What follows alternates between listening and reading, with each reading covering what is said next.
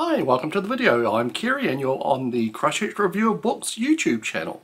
Now today I'm going to do something a little different. We're going to do a book haul. Now I haven't done one of these for quite a while. I was doing them in, as shorts for a while, and I found I was just having to race through things and I was missing things out as I was doing it.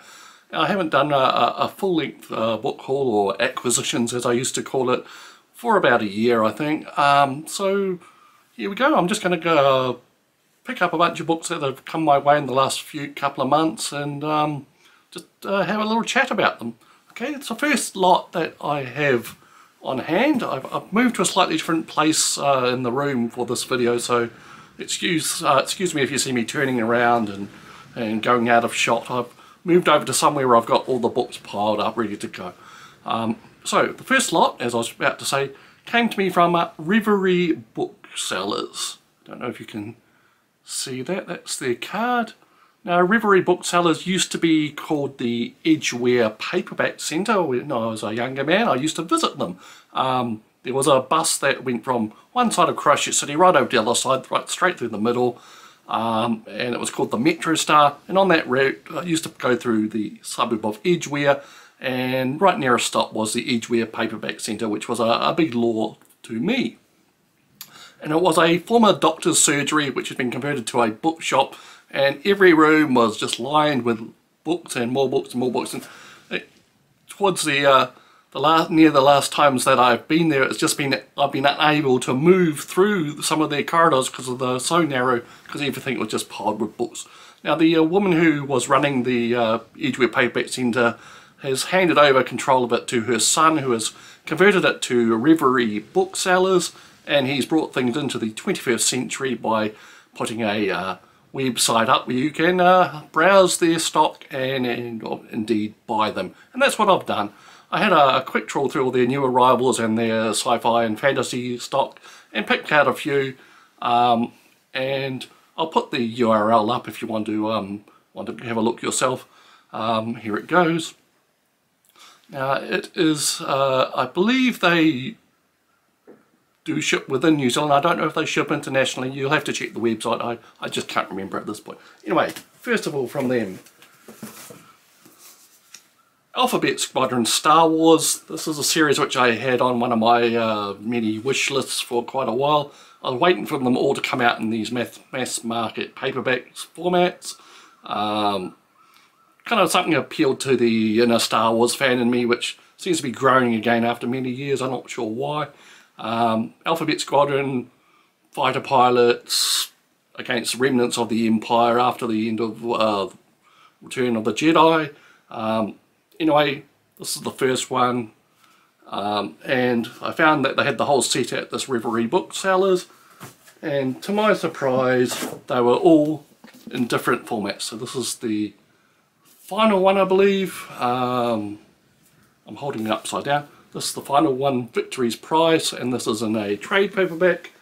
And the second one, here we go, Shadowfall, is actually in a hardcover. So someone was buying these as soon as they could afford them, or as soon as they came out, and so I've got a mismatched set.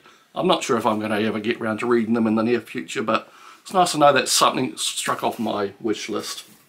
Also at Reverie, came across this, The Massacre of Mankind, as it says on the cover. This is the authorised sequel to War of the Worlds by H.G. Wells. Remember, this got a bit of publicity when it came out about 5 or 6 years ago, or even more possibly. I think it was around 2017. This is by Stephen Baxter, big name in science fiction back in the 80s and 90s. I have no idea where he takes the story in this one. I imagine it involves tripods and plucky humans fighting against them. And the last one I got from Reverie was Peter F. Hamilton, Judas Unchained. Now about, I don't know, 4 or 5 years ago I got a second-hand copy of Pandora's Star, which is the first one in this sequence, and I was looking for a matching copy, the size and cover design. Finally found it at Reverie. I was a big fan of Peter F. Hamilton back in the 90s with his Night's Dawn series. Skipped some of the ones after that, including this series, the Commonwealth books. Started reading him again with the Salvation series, which wound up I think last year. And yeah, he's a good author. He just perhaps goes a little overboard sometimes. Some things he's not a great writer of, but other things he can create a great world, great universe. Just the characters are sometimes a little off. So that is Peter F. Hamilton's Judas Unchained, Part 2 of the Commonwealth Saga. So that is the books from Reverie. I'll just quickly throw them back here.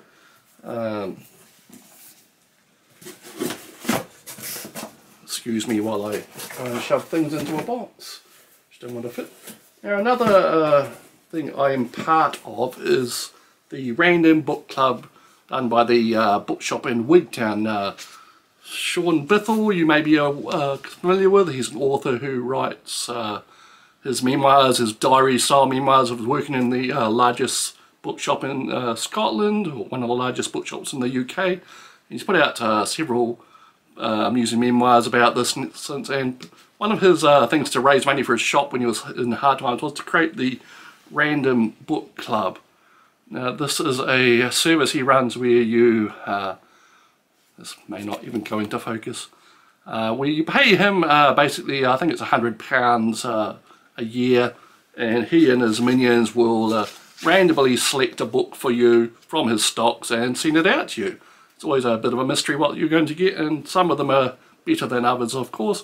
Now the last three I've got from him are this one, The Red Prince, about one of the Habsburg princes in Austro-Hungarian Empire, all that type of thing. History, I might read it one day, but just not right away. After that was Alistair MacLean, River of Death, one of the 80s men's own adventure type thing, not really my type of cup of tea really, but you know, and it's got an SRN-6 hovercraft on the front, which does intrigue me.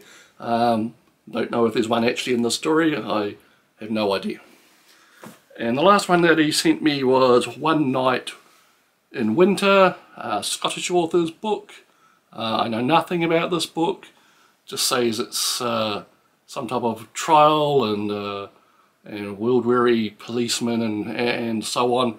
I think this author, Alan Massey, is quite a big deal in Scotland, so I might give it a go one day. Okay, now we're up to more random stuff.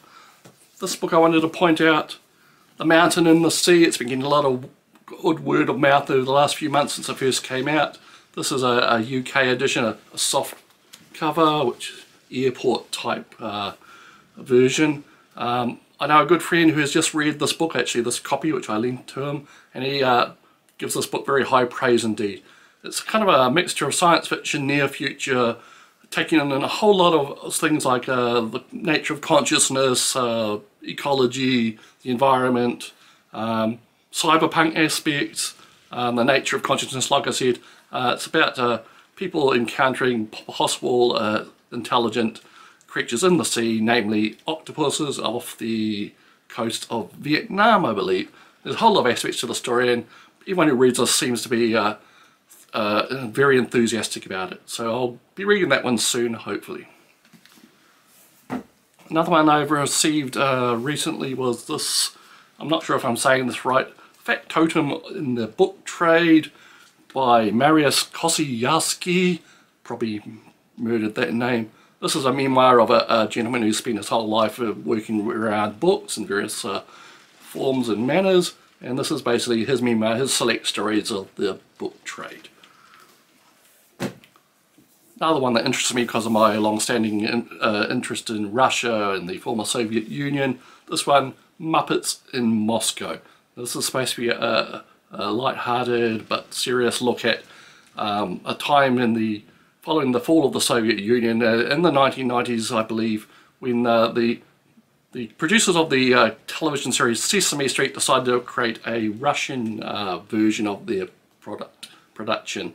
And this is all the stresses and strains of the people who are involved creating that production over there in Russia. Okay, onto the home stretch now. This is Reading the World by Anne Morgan. Got this in a sale from the local retailer Mighty Ape. Probably a bit different than what I was expecting. Anne Morgan did this online blog where she'd read a book from a different country. I think it was 196 in total, and she'd report on it. Now, I was hoping this was going to be like a light-hearted look at that process via her blog entries, but it turns out this book seems to be something a little more high-minded.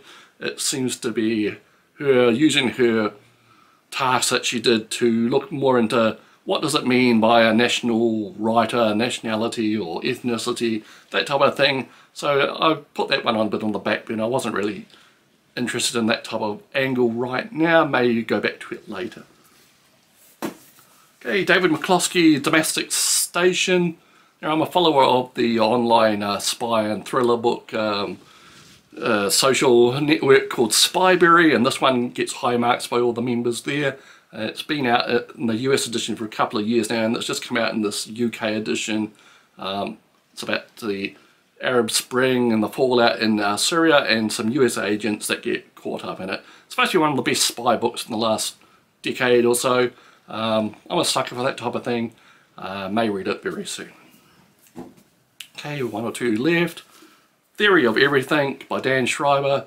And Dan Schreiber is well known for his appearances on podcasts like No Such Thing as a Fish and all that type of light-hearted thing. And this is a kind of light-hearted look at extreme beliefs and conspiracy theories and what have you.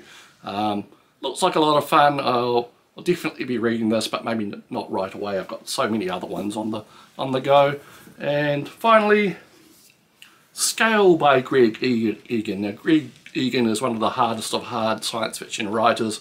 Often when he writes a book, you see he's written 600 pages of notes just to lay the foundation of what he's discussing in his stories.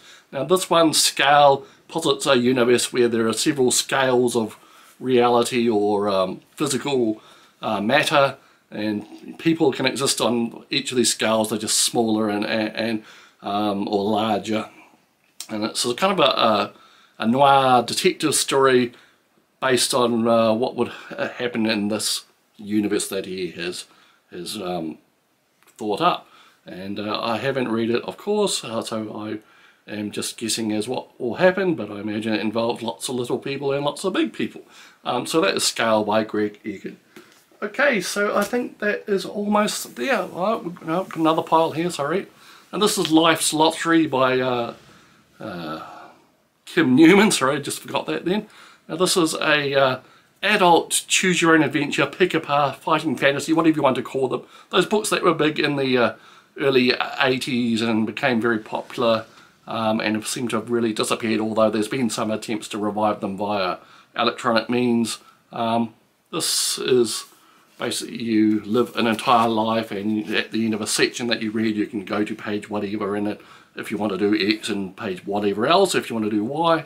And there's also a kind of an annotated section for apparently for US readers which didn't get all the references in the book originally. This is a UK book, and there was a project to take it to the US market, and Newman had to write up all these notes, and that fell apart. So he's just added it to this new edition, well, recent edition of Life's Lottery.